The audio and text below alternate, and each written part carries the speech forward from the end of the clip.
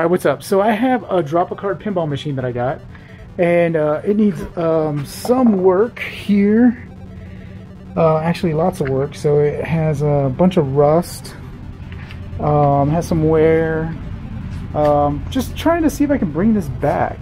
So it has a real bad rust spot here and rust here. I took this piece off and I started kind of working on some of the coin door. You can see there's a lot of rust. But I started trying some different things. I started reading on the internet, and actually I took these pieces off and I cleaned them up, but these were like really filthy. And then I kind of tried to clean some of this up here, and then I also heard about this Coke, and taking it and actually rubbing aluminum foil on it, and it's had a little bit of success. You could see it kind of bubbling when I put it in, but it still has some really deep rust marks. And for this here, just kind of used simple green and let it soak in with some water, and then just kind of wiped it down with magic eraser that is toast. But it had like a lot of little grooves here and whatnot.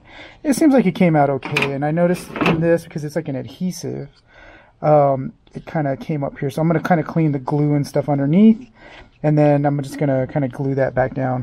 Here's the thing that I thought was really cool is, so let's see, 10 cents. I think it goes like this. Oh wait, it goes this way. I think it was 2 nickels, 10 cents, and 25 cents. But if you look, the slot is actually the size of the coin, right? So that's pretty cool. So with some of this other rust, I'm going to try using it on the coin door. I got this rust dissolver, and it's like a gel that you just spray on. And it says that you can use it for chrome, but you have to like kind of wet it. So I want to try to take all the rust off of this door, but I want to try to keep that artwork. So I'm going to go ahead and wet the coin door, and then I'm going to go ahead and spray it. I just have like a wet paper towel, and I'm going to go ahead and kind of just clean it and get it wet. Then I'm going to spray it, go have dinner, and see if anything happens. See if that gets improved at all. But you can kind of see what it looks like. Alright, let's go ahead and get to it. Okay, so I got it all sprayed down, wet it down, and then I sprayed it with that rust off stuff. So it's just kind of like dripping. I got it dripping into this bucket. And just gonna leave it here and come back and see if it actually did anything. I really want to focus on there, so I might spray a little bit more there where that logo's at, just to see if I can get that area clean, because I think the rest of it I can kind of work with it, but I really want to try to get that spot clean. But yeah, so now we just kind of wait patiently. And I went ahead and opened it up. I was debating whether to take the door off, because I wanted to see, because it was dripping, and I was thinking about turning it horizontal. But I started doing it, and then I just stopped, because I was like, let me just test this and see how this goes. If it goes well, then I'll go ahead and start taking off some of the other pieces, and just kind of starting to remove all the rust off of all the metal pieces. Alright, so let's go eat and have some dinner. But by the way, when I was looking inside the pinball machine, I happened to find this. And I'm assuming it's the old pinball. I don't know if it's the original or what, but there was a new one in there. It's real chrome, and it's real shiny and whatnot. So I'm just going to kind of drop that there, and then I'm going to go ahead and spray it just a little bit. I'm going to see if that actually kind of cleans off some of the rust off of the ball. It's kind of like just practicing on these different surfaces and just see what works. Alright, and I got this, and then I have another piece underneath, kind of soaking in that stuff. So we'll see how this stuff works. I don't know, does anybody have any opinions on this stuff? And I got the gel so that way it would stick, because if I got like a spray or something like that, I just didn't think it would stick as much. I figured the gel would have a little bit more consistency so it wouldn't run. Alright, let's leave it. Okay, so I finished eating and came out to this, and it looks like stuff is coming off. So it says to go ahead and just kind of scrub it off with some water and then dry it off. So what I'm going to do is I'm going to get some water and a magic eraser and just kind of see how far some of this stuff comes off. So let me go do that and kind of just start scrubbing and whatnot. Okay, so this was after about an hour and getting all the stuff off there. I have to look at the old other video or other pictures that I have. It looks like the chrome kind of a little bit nicer here on top, and it doesn't look as thick. I know it's kind of hard to see on camera. It still looks really dark, but it looks like the chrome is slowly starting to come back. So I'm going to go ahead and do another application and just see if we make any progress on that. And then I have some other parts too that I'm going to kind of run through and see if I was able to get any of the rust off. So let's go ahead and spray it again and then see, just give it some time to soak and see what happens. Okay, so some other parts that we're going to go ahead and address is this part here, which is part of the apron, and then right here where the plunger's at, it's all kind of rusted. So I'm going to throw some of that stuff on there and see if it kind of clears up some of that, but I'm going to just really try to be careful and keep it really isolated to these rusted parts. So let's go ahead and give it a try. Alright, so it's the next day, and it did not get everything off, but it does look like it's an improvement over what was there. But if you look, it still has some rust and whatnot. So I'm going to have to like maybe take it to a shop to get it chromed and get it finished up. I started also kind of messing with some of this and just seeing if I can get some of the rust off. And if you remember, this was all rusted, this was rusted, and using a little bit of paint. So I'm going to kind of sand, paint, and try to blend all of this together to kind of make it look kind of the way it should be, which is more like this. And just kind of try to touch up some of the little spots here and there. And then I got to figure out how to address this. So I was talking to a buddy of mine, and he said probably gonna have to like re-stencil it and do the whole thing from scratch, but I'm probably going to take a picture of it so that way I can rebuild it like vector. And then what I was thinking about is sand it, repaint it, and then maybe just throwing like a projector on it, like a stencil. And since it's mostly lines, I think I can just get away with using straight edges and painting it and just taping stuff off. So I guess let me know what you think. I'm going to try to go ahead and do that because I think that'll be the quickest route for that than trying to fully try to touch up and restore. I mean, I think that is just completely shot. But some other pieces that I went ahead and did were this here, and this actually came out pretty good. Cleaned up all this coin slots and all of that, so that looks good. That kind of fell out there. Just got to put that back on. So that came out pretty well. Started fixing some of these here. So these are the plastics. I need to actually go through and kind of clean those up. But I also noticed that this was like this, so it would actually never make contact here to push the ball out. So I found out that that wasn't working, and I thought maybe it was like switches or some kind of complicated thing, but actually it was just when these rubbers were installed, because these are new rubbers, that they were put on in a way where there was no way that that was ever going to make contact. So I went ahead and addressed that and fixed that, and actually that was on this side as well. And I think this one was wrong as well, because there's like a nail here. Let me see if I can pull this off. There's like a nail here, and you can kind of see right there where it was like the nail was it's like a little bit of an indentation on the rubber where it was around this nail. So I got to go and look at all the other switches. I got to still clean it up. It's still not clean, so I'm gonna get some magic erasers and kind of just lightly clean up some of the plastics and stuff like that. Just kind of bring back some of the white, because that's kind of dingy. And then I got to address the back metal piece, which the only part that I need to kind of like, I guess, mask off is there's some text back there that I got to read, but I wanted to either remove that some way, somehow, and then just paint the whole thing white and then reattach it, or figure out some way to do that. And I need to figure out what I did with the hardware, because I lost the hardware for this and for this front piece. I need to figure out what I did with it. But yeah, here's all the cleaning and rags and all kinds of little supplies, but it's slowly coming together. Now I think when you turn it on, it actually let's see what it does. But I think if we coin it up, let's see if it like freaks out or if it works. Where's the coin thing? Okay, so before, what it was doing is when you would coin it up, the reels would just basically just sit and spin. And there's actually another like little motor down here that hits switches, and that would just kind of just spin all the time. So it wouldn't actually start the game until you went back to the reels and you actually let me see if I can show you.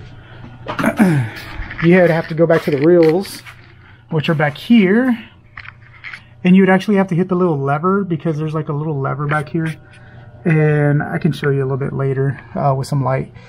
But the contacts weren't making good contact, so it would just kind of sit and spin. But now actually it doesn't do that, and I think I just have to fix the reel, because I think it's on the wrong number. So right now it's like on 600 or something like that, and I have to check and see what's going on there. And then also here, I think is the credits, right? So it has 5 credits right now, so I need to find out if it's storing that somehow or what it's doing, because I just started the game up and it has that on there, and that didn't reset. And then I need to figure out also, it has numbers up here, and I need to figure out why those numbers are not lighting up. There's only one that lights up, and I think it's 4. But if you look back here, let me just, I turned it off. So if you look back here, I'm just gonna do this very carefully. If you look back here at the back glass, so here's the front part with all the light bulbs. And then if you look back here, it has all the numbers. And I think the 4 bulb, which is this one here, I think, is the only one that I think is lighting up. So I need to figure out why. So I was kind of running through a game, and I think none of them light up. And I think that's the only one that comes on, and I need to figure out why that is. So I need to do that. And I actually thought that this piece was missing, but it actually, it's kind of hard to see because it's a little dark. But this is just works with the scoring, I think, is what I was reading. Let me get that back on there. And the relays and all that are crazy. I need to get my light because I just have my little action camera right now. But yeah, so a lot of work still. The update on these games were this Operation Wolf came in and it did not have sound. And this was kind of part of the same, I guess, like purchase. And we were able to get the sound working on this one. The only thing I need to do is get the gun. It recoils, but it doesn't recoil as strongly as it should. And on this one, it was a San Francisco Rush, and it had no force feedback, so you used to have to hit the abort button in order to bypass the steering wheel test. And there was no monitor working. There was a monitor in it, but it wasn't working. Come to find out, in the bottom there was a power supply. There was like a little distribution, and a couple of them were unplugged. So actually got this going almost 100%. It just looks like the cap, the monitor needs to be capped. So that's good. So that's 3 games, and the 4th one's over there. It's Pleiades, and this one, pretty good. Not too bad. Needs a new CPO, needs to address the T-molding, but everything else is really rock solid on it. It's pretty good. And kind of worked on the marquee, the coin door lights, all that stuff, just kind of getting a lot of the aesthetics. Oh, and it needs I need to go looking through my parts because it needs a part of the coin door flap. So it needs that. But I've only been working on these games for a few days, so less than a week. And only had one that was really fully working.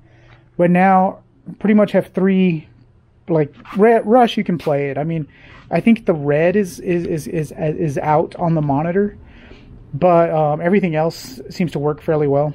So it's pretty much good to go. As soon as the monitor gets capped, which I think it has a Neotech 27, is it 2701, I think, in it. And as soon as that gets capped, that's going to be pretty much 100%. Get the gun working on this 100%, but you can play the game right now. It's fine. And Pleiades works, and I just need to get this game fully working, and then really work on the cosmetic stuff on this game. And I need to figure out how to address this. My buddy, again, I need to contact him and see if that's a project that he would want to take on, and see if he can help with the matching of the colors and stuff like that. Some of these colors, they may have faded over the time, because this game, I think, is from 1971. So I'm glad I read a little bit more on Pinside, because I was gonna actually paint this white and just do these like kind of stenciled, because they're all straight lines. You see that? All the artwork is straight lines. But I thought this artwork was really dirty. You see all these like lines in here? I thought it was just scratches over the years. But what that is that's actually part of the artwork. So it has like this spider webbing design that's supposed to be there. So now I don't know what I'm gonna do as far as the artwork. I don't know if I'm gonna talk to my buddy about trying to just color match this white a little bit and kind of just touch up some of the stuff and just leave it and leave all that kind of patina, and then come back here and address some of the pieces on the back glass that need to be addressed. There's some small like flaking and stuff. Some right there. It's kind of where all the light bulbs are at. There's one right there if I can get the reflection away. But I'm also thinking about changing this to LEDs, because the heat from the bulbs is the primary reason why those tend to flake. So I was going to see about getting that touched up, and thinking about triple thickening the glass so that way that doesn't happen anymore. But let me know what you think. This is my first pinball restoration. It's my second pinball machine, but the first one that I got was brand new, so it did not have any of these problems. So I'm kind of jumping in with both feet on this one. And I'm trying not to make any mistakes and stuff, but I know that with the arcade games, you tend to want to restore it back to the original condition. But in pinball, there's a lot of modding and stuff, but I still want to kind of keep it original. I mean, I just like the original stuff. And it has the bells and chimes and all that stuff, and it's just so cool. I really, really like it. Even though it hasn't been keeping score correctly, I still like to kind of just play it just to see if I can just hit the targets and just listen to the bells and stuff. So it's pretty cool. But hopefully soon here in the next week or so, it'll look better, it'll play better, and it'll be good to go. And yeah, it was sold to me as a working game, but whoo, man, does it have a lot of little things wrong with it to make it a working game. At least what I consider a working game, because it'll kick out the pinball. It'll play, but I don't think the score is correct when you're playing, because it doesn't look like a lot of the targets and stuff actually work when you hit it. Like, it doesn't keep the correct score. So you'll see something here and it'll say like, hey, when it's lit it'll be this much, but then when you look at the score reels, it doesn't actually keep that score. So some of the switches I don't think are working, and I know for a fact that the score reels are not working. But it's good, it's a fun project, trying to get it all knocked out. And I was also told that the rubbers were changed out. If you look here, I don't know if you can see it, because this camera doesn't do a good job as far as zooming in or close-ups, but you can kind of see like this rubber looks a little old. So I may have to go and try to figure out how to replace some of these, because I think these were replaced, these bottom four, but I think these top four were not, and I think this one was, because this one looks newer.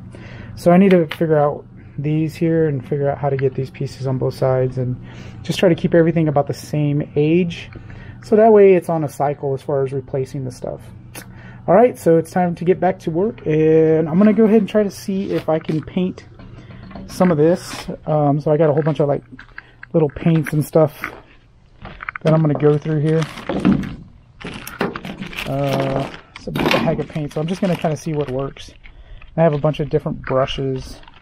So there's one in here that I thought would be kind of cool to try. It's kind of very fine. Where is that paintbrush? Oh, here we go. What do you think of that one? Let's see. What do you think of that brush? It has a nice little point. So maybe allow me to do some detail work. So I'm going to go ahead and put some music on. So I'm probably not going to have any of this recorded, just so I can like listen. And I'm going to try looking at some of these paints and see if any of these paints are kind of close, or I'm going to see if I can blend them to try to get them a little closer. Alright, so I'm going to get back to work here. Alright, sorry, the battery died. So what I was saying is I need to find, or I need to print, I actually found them. I need to print the actual instruction cards for this, but that's about it, I think. I'm just going to go through tonight, replace all these rubbers, the spring, then I need to find out where these two things go. And then I think that would get me through the night. It's already kind of getting dark. But yeah. Main one is going to be this next. Trying to figure out how to address that. but it's coming along. And then I still got to do the reels. The reels are still kind of getting stuck, but I went ahead and put some sandpaper on the leaf switches to try to make a better connection. But little by little, I gotta see how much I can get done, just because the weather is actually really nice right now. And just gonna go ahead and keep on working.